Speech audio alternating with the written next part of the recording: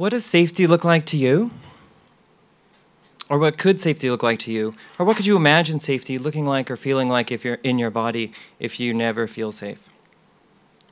This is a question that I have asked people in workshops for a few years now in projects I've been doing, and they have responded with these gestures that I've just shared with you. The project that I'm going to talk about is called Local Autonomy Networks, or AutoNets for short. And that's me and my name. And it's a project that started with wearable electronics. And so wearable electronics are a relatively new kind of electronics that have been developed in about the last 10 years that use new kinds of materials that incorporate conductive elements. So like thread with silver woven into them, or fabric with silver woven into it, that allows people to sew circuits instead of soldering them, in case you're not into having burning metal dripped on your fingers.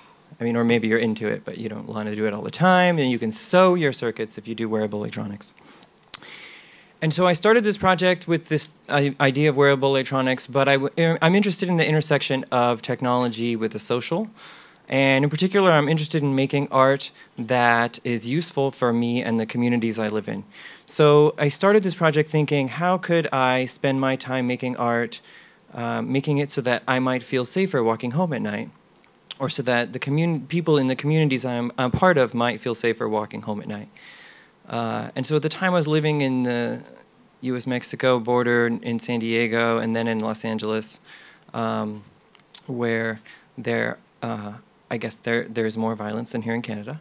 And so I started making prototypes. And so I made this line of clothes and accessories, including a hoodie and a dress and some bracelets that incorporate wireless transmitters in them, using the XB wireless transmitter.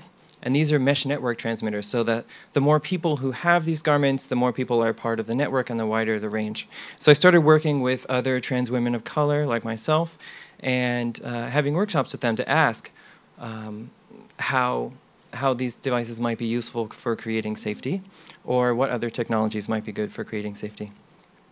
And so some of the challenges with wearable electronics are that it's expensive. I started working with our art activist group in Bogota, Colombia, to prevent disappearances of students. And they were like, that's cool, you can make a $100 hoodie, but it's not very useful for us. So that's one challenge. Another challenge is not reproducing more devices to make rich people safer who are already rich. So the affordability question is a big deal, but also not creating more things with more circuits. So I think the really exciting potentials in wearable electronics are the post-digital potentials, the analog potentials of creating circuits and technology that just use fabric and that don't rely on digital components like these. And those are things I'm working towards, is telepathy. Thank you.